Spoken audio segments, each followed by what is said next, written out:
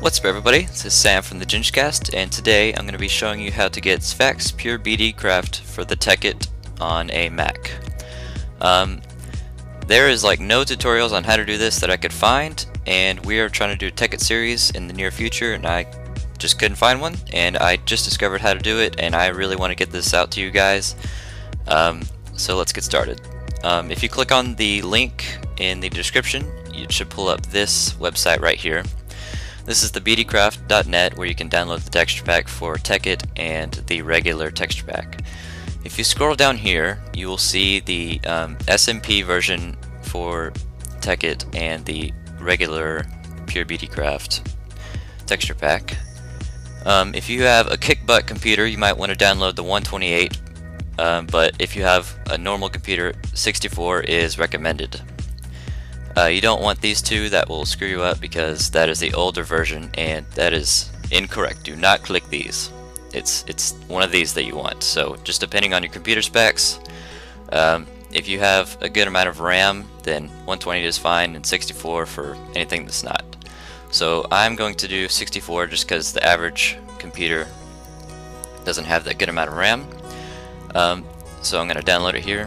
Okay, so it has downloaded the Tekkit SMP version, so we'll just put that right on the desktop, and we'll go back into the website, and you're going to you're going to want to download the regular texture pack for this to work, because this is like all the things that have to do with Tekkit. It doesn't actually have to do with the real texture pack. So you need to download the same exact resolution as you downloaded here, or else it will be different resolutions and it will probably make you crash, so you don't want that.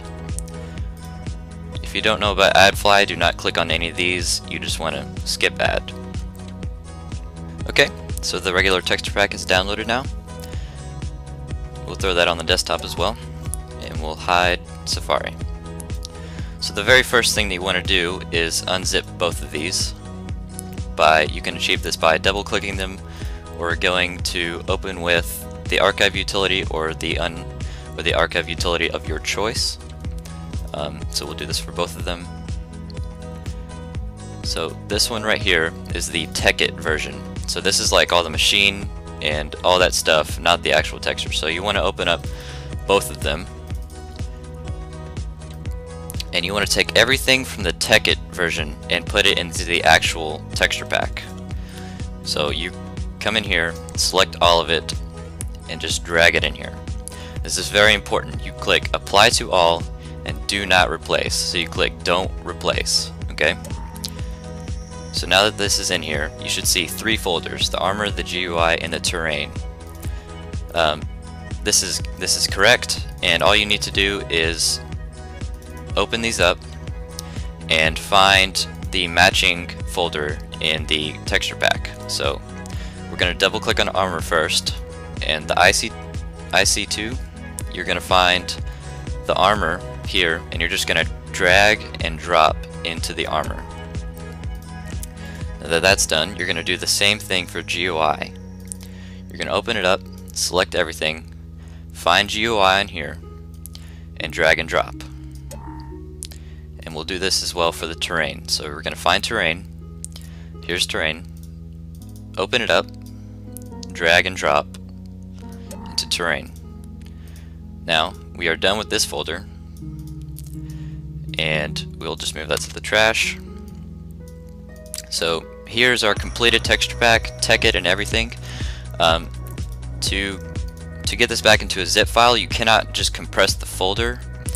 You have to go into the folder and select everything and right click and press compress 37 items. Okay, that will make a little zip file, and drag that onto your desktop.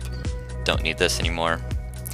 I'll just go ahead and put it in the trash, and you title it what you want. So I'll just Sphax PureBD Tekkit. Okay, and we'll just make it green because Tekkit looks green to me. So to get it into your texture pack folder, you're going to go to Go. If you're using the most recent update of Mac, I believe it's Lion. or leopard, you hold the Alt key on your keyboard and that'll bring up this library.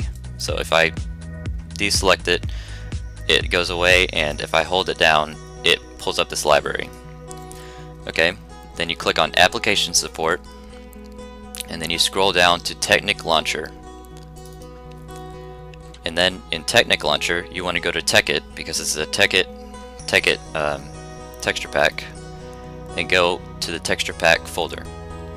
From there, you want to drag and drop your texture pack that you have created, your custom texture pack, drop it in the texture pack folder, and click out of it. Now you can just fire up Technic Launcher and you should have your texture pack, so we'll just go ahead and do mine.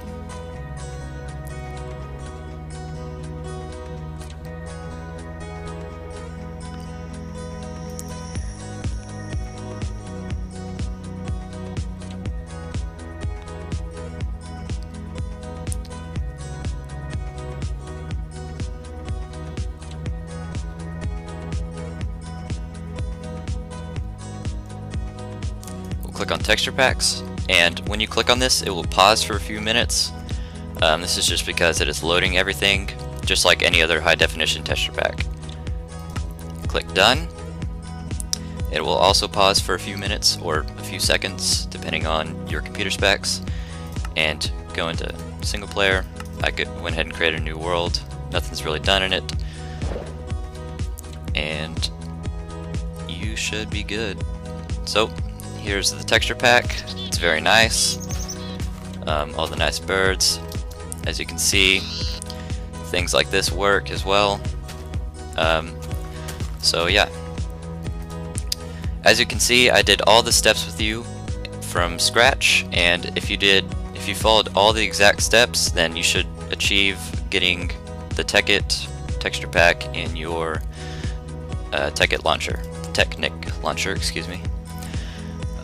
So yeah, I hope you enjoyed this video. If you learned how to do it, if it worked, just drop it a like. If not, just post in the comments.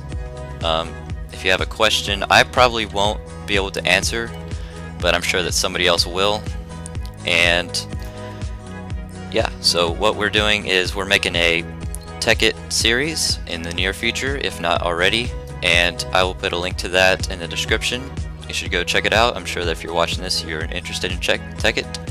And yeah, it should be lots of fun. This is actually my first mod, so can't wait. Gonna be pumped already. And yeah, so we'll see you guys next time. Thank you for watching, and enjoyed it.